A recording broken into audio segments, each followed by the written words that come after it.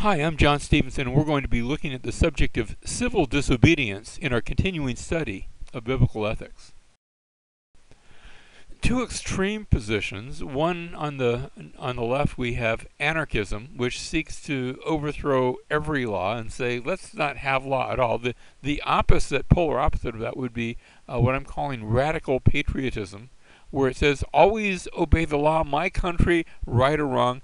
And notice these two are in tension. In the middle would be what I think is the biblical principle of submission, which says sometimes, and maybe even usually, obey the law, that we are to be in submission to the law, and yet there are going to be exceptions to that. 1 Peter chapter 2, verses 13 and following, gives us the basic principle. Submit yourselves for the Lord's sake to every human institution, whether to a king as the one in authority, or to governors as sent by him for the punishment of evildoers and the praise of those who do right. For such is the will of God, that by doing right you may silence the ignorance of foolish men. Now notice that last verse in verse 15. This recognizes that sometimes the people in authority even might be foolish men. They might be making bad decisions. And yet in spite of that, Peter tells his readers to obey, to submit yourselves for the Lord's sake to every human institution. Kings, governors, not just elected officials, but all those that are in authority, because they have been established. The idea of authority has been established by God. That's not to say that God endorses everything that this particular king does or that particular governor does. No, sometimes they can do some bad things. And that brings up the question, when to disobey, because the scriptures themselves make it clear there are times to disobey the government. You see that example in a number of places. For example, look at Exodus chapters 1 and 2 and the whole early part of the book of Exodus, where the Israelites, they disobeyed Pharaoh. They were not putting people to death, like their firstborn children to death, like they were told to by the Pharaoh. They were hiding them, like Moses was hidden as a little child. And so there are times. There's a conflict, though, as to when to disobey the government. First of all, the anti-promulgation position. This position says to disobey the government when it passes a law that is contrary to the scriptures, as opposed to the anti-compulsion position that says disobey the government when it commands the Christian to act in a way contrary to the scripture. Now that sounds at first glance like it might be two different ways of saying the same thing, but it's not. Notice in one situation, the government passes a law that's contrary to the scripture, and that doesn't mean you have to. That doesn't mean you have to do something wrong. But for example, in our nation right now, in the United States, abortions are legal. Do I disobey the government when the government hasn't said you must have an abortion, but it has made abortion legal? So therefore, do I rebel against the government? No, I just don't participate in an abortion. So that's the anti-compulsion position. I disobey the government when it commands Christians to act in a way contrary to the scripture, not when it just allows people to maybe behave in a wrong way, but that's not sufficient grounds to disobey the government. The anti-promulgation position would say when it permits or even endorses. Notice those aren't the same thing. They are two different things. And so these are maybe different variations of that anti-promulgation position.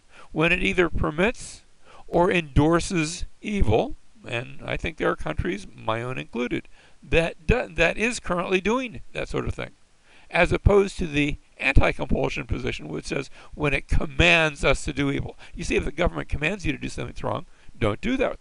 Don't do that wrong. You're to obey a higher authority. You're to obey God rather than men.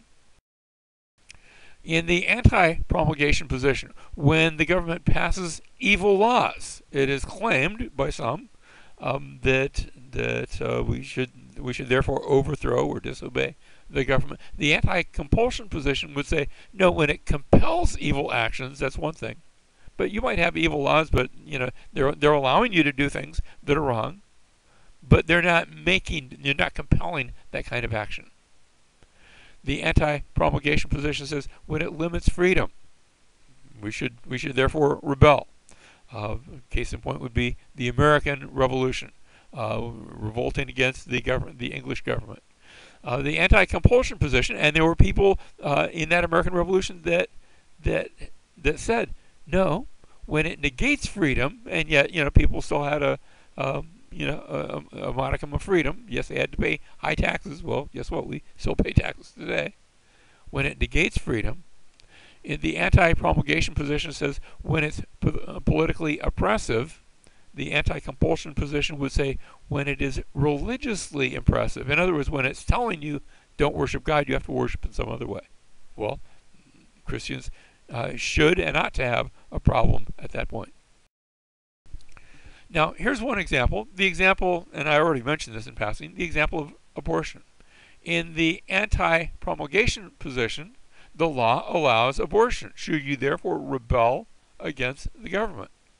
One holding to the anti-compulsion position would say, no, the law doesn't command abortion, and that's not saying the government's right, but it's saying I should still obey the government. Doesn't mean I have to endorse their bad decision, but I still obey the government because it has not commanded me to do something that is wrong. Another issue would be, and I made mention of this already, the American Revolution. The anti-promulgation position said, taxation without representation, therefore we must rebel.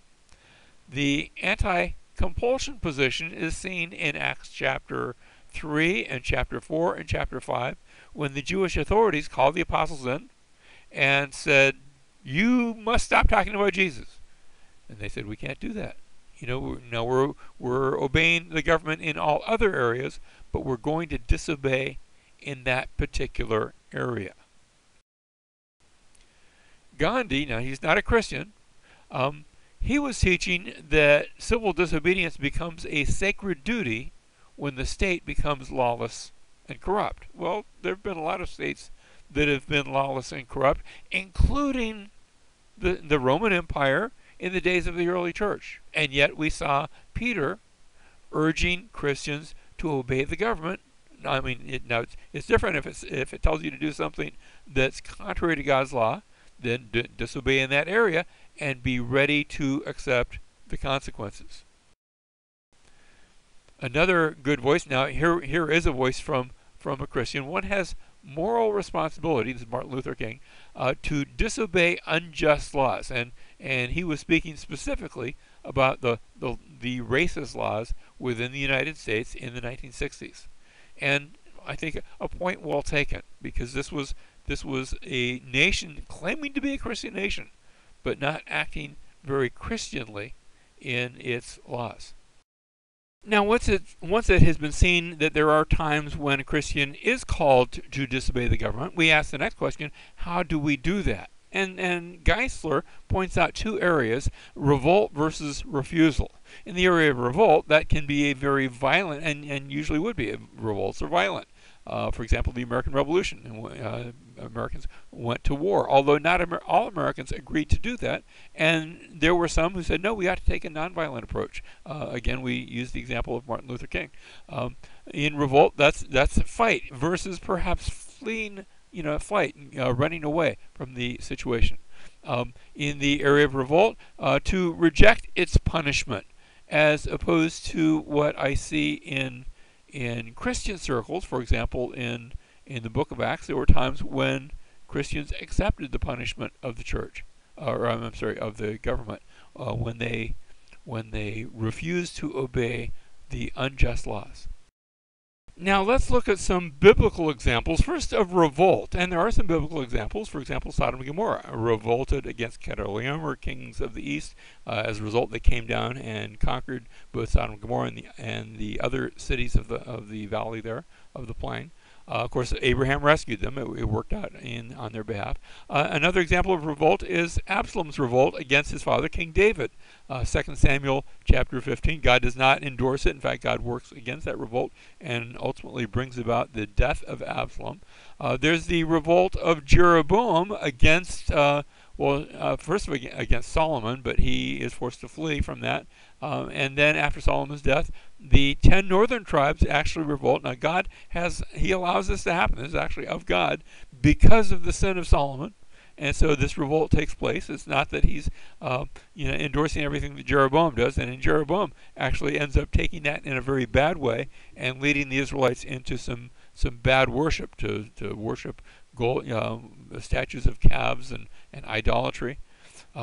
There is Hezekiah's revolt against Sennacherib of Assyria, where he has come under Assyria's sway and is paying very heavy taxation to Assyria, and then he revolts against Sennacherib, according to 2 Kings chapter 18 and verse 7. Finally, there is Zedekiah's revolt. In the case of Hezekiah, he's protected by God. Zedekiah is sinning, and he's warned by Jeremiah to return to the Lord, and he revolts against Nebuchadnezzar, and Jerusalem is destroyed in that revolt. Not the best examples. Of course, when we think about revolts, one of the revolts that takes place is prophesied in the Bible, not described, because by the time it takes place in 70 A.D., where the Jewish people revolted against Rome, and that brought about the destruction of the city of Jerusalem. A sad time, and in a sense, perhaps you can see that as judgment. 40 years earlier, the Jewish authorities, not all the Jewish people, but the Jewish authorities have been saying at the trial of Jesus, His blood be upon us and upon our children. 40 years later, as a result of this revolt, they are conquered, and many people die, and the rest are carried off into captivity. Now, we turn now to some biblical examples of not revolt, but of refusal. For example, the Pharaoh has ordered the midwives that all Hebrew male children are to be put to death. And we looked at this last time when we were talking about the area of lying, and they do that, but it's also something of a revolt. Not an armed revolt. They are refusing to carry out the Pharaoh's orders, and they're not doing this immoral thing of putting these children to death. The Pharaoh and the parents of Moses. Now, this isn't personal, in which they've come before the Pharaoh, but he has issued a proclamation: all male children are to be put to death, and they have a male child, and they don't put him to death.